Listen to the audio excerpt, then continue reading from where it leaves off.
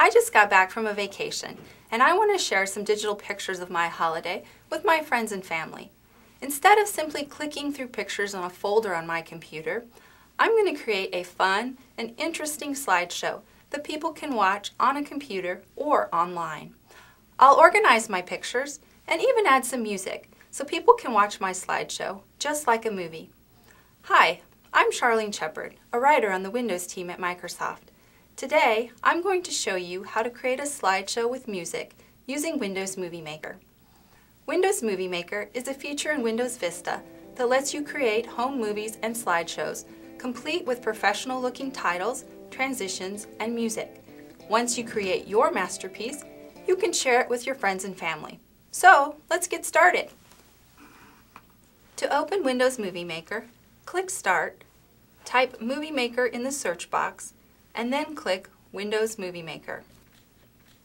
Movie Maker is divided into three main areas.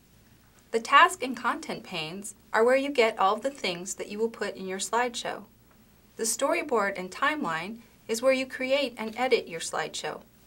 And the preview monitor is where you can watch the slideshow as you go. As I create my slideshow, you'll see how each of these areas is used. I already have my pictures on my computer, so I'll click Pictures. I select the pictures I want to include in my slideshow and then click Import. The pictures are copied into the Contents pane.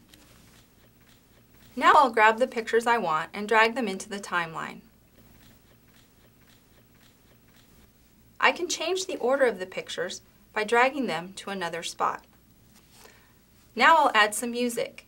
If you don't have music, you can still create the slideshow, but it won't have a soundtrack. I'll click Audio or Music. I'll choose some music I already have saved on my computer. After I click Import, the music will appear in the Contents pane. I drag it into the timeline. To have the music start at the beginning of the slideshow, make sure you put the music file at the beginning of the timeline. Now let's add some effects. It's easiest to add effects in the storyboard view. To change to the storyboard view, click Timeline and then click Storyboard. I'll click Transitions. Transitions control how one picture changes into the next. Here are all of the transitions you can choose from. I like the bow tie transition, so I'll add it to my slideshow. First, I click the transition and then I drag it into the transition cell between two pictures. I can continue to add transitions between my photos.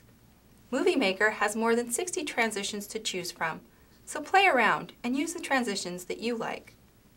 At any time, you can click the play button in the preview monitor to preview a transition or your entire slideshow. Now I'll add a title and finish the slideshow.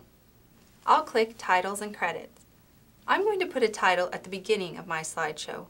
Enter the text that you want for your title. The preview monitor shows what the title slide looks like. You can choose the font, text size, slide color, and animation for the title slide. Once the title slide looks good, click Add Title. The title slide is added to the beginning of my slideshow. Okay, now for some final editing and then I'll be done. To finish the slideshow, I need to go back to the timeline view.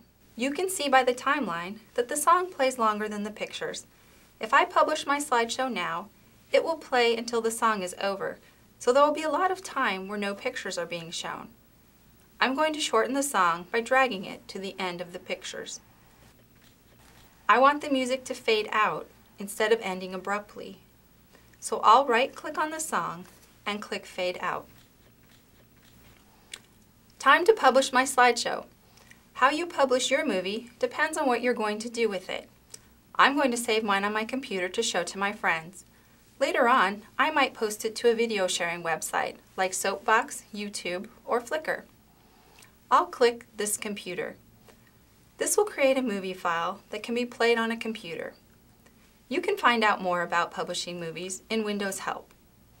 I'll type a file name and then click Next. I'm going to keep the default settings and click Publish. My slideshow is done. Now I can share my vacation memories and show off my newfound skills to my friends and family.